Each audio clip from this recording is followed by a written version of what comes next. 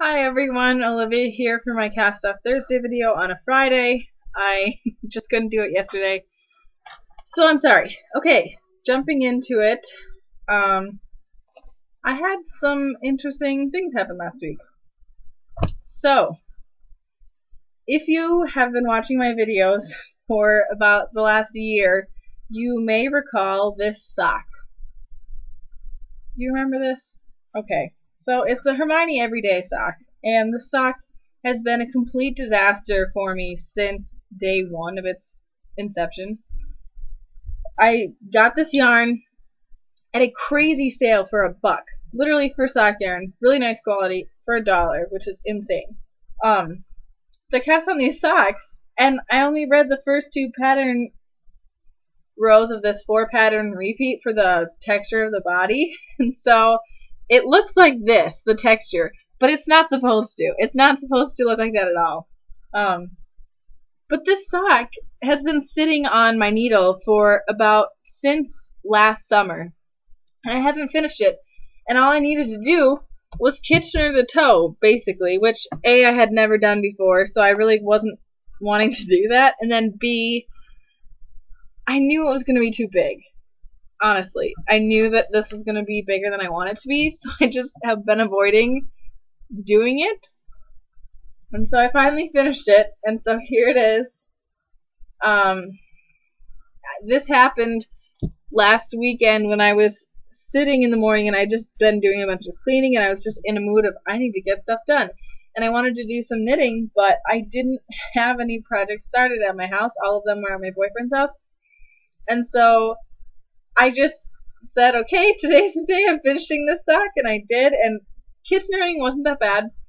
I thought it was going to be really annoying, but it really wasn't too bad. I didn't do a wonderful job, but it's good enough. So you can see there is where it is Kitchenered. It's not, I mean, I'm sure people that are sock people are way better than I am, but it didn't go so bad. So I cast the other sock on, and this is how far I am. But here's the catch. I'm actually doing this one the right way, and I think that my gauge has changed a lot since I knit this guy, because this sock already seems like it's going to be a lot smaller. So this one's probably actually going to fit me correctly, and this one's going to be too big. So what I may have to do, even though God help me, this is not anything I want to be doing, I may have to rip this sock out and re-knit it when I'm done, because I haven't touched this in a year, so my gauge is a lot tighter and the socks are going to be appropriate sized. So that's kind of a bummer that happened, but whatever, I'm not going to worry about it.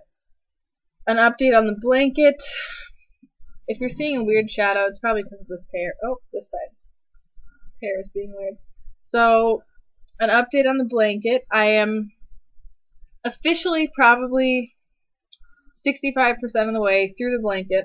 I've got 7 blocks done, tall, and then I was initially going to go to 12. We'll see if that happens. Mostly what I'm thinking at this point is I'm going to do whatever I can before the wedding, and then I'll finish it right before the wedding, and however long it is how long it's going to be. It's already a pretty decent length.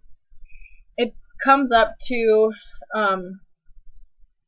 above my belly button when it's touching the ground and covering my feet, so that's getting there.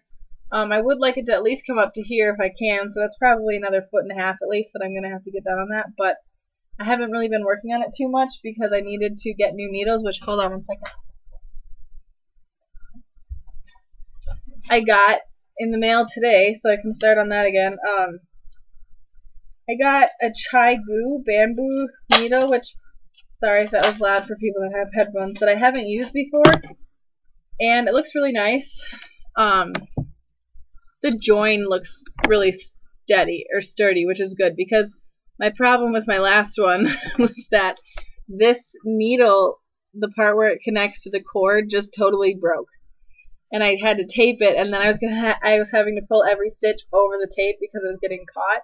It was just really annoying the crap out of me, so I just bought a new needle. I think I got it for $6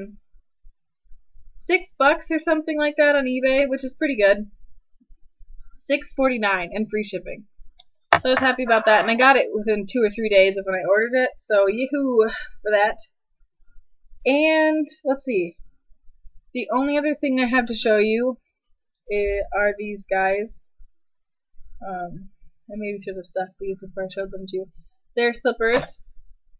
So here's one. They're for a woman's foot. It fits my feet, and I wear a 9.5.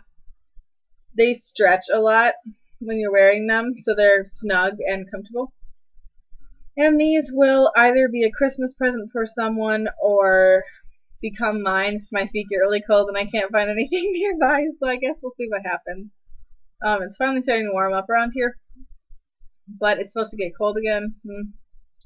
40s for the next few days, which is whatever. I guess I'll be fine. So that's that. And then the only other thing that I have no progress on the blanket that I need to fix. So I'm still looking for an appropriate yarn to use for that, because that's going to be kind of tricky. I want to make sure that it matches. I don't know. I think I'll probably buy something online and just hope to God that it matches, but I just don't know. The only other thing that I'm going to be working on in the next few weeks that... Okay, this is maybe going to be kind of loud, so I'm sorry if it is. I was at my cousin's bridal shower not a week ago, a couple of weeks ago, and I gave her her garter so that she'd have it for the wedding, which is exciting, and she loved it, and everyone loved it, which I was very happy about. But all of the older ladies were talking about making a bow bouquet with all of the bows on the presents that she got for her bridal shower. And so everyone said, "Oh, Olivia, you should make it. You're so good with stuff like that." So, of course, I said yes, because I can't say no, especially to my favorite cousin. And so I'm going to be making a bow bouquet. I've never done it, so if some of you have seen one or done one before, I'm going to look online and kind of see if I can get some inspiration pics. So I've got this guy. This one I might turn into the boutonniere for her fiance for the groom's dinner to wear, because they wanted one of the bows to be for him, and his mom actually asked me to make sure it was a big pink one, and this would work perfectly. I also have this pretty one, which is a nice light green. It's a little bit more green than it's showing up on the camera. And there's this one,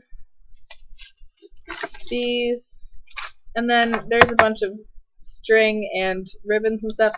So all of that is going to somehow be incorporated into this bow bouquet that I'm going to be making. I have no idea what it's going to look like, but I'll keep you guys posted if you're interested. And if not, well, I guess you can just tell me that you don't want to see it on the bottom or something. I don't know. So anyway, I hope you guys have a really fantastic weekend, and check out the other Cast-Off Crew members in the links below.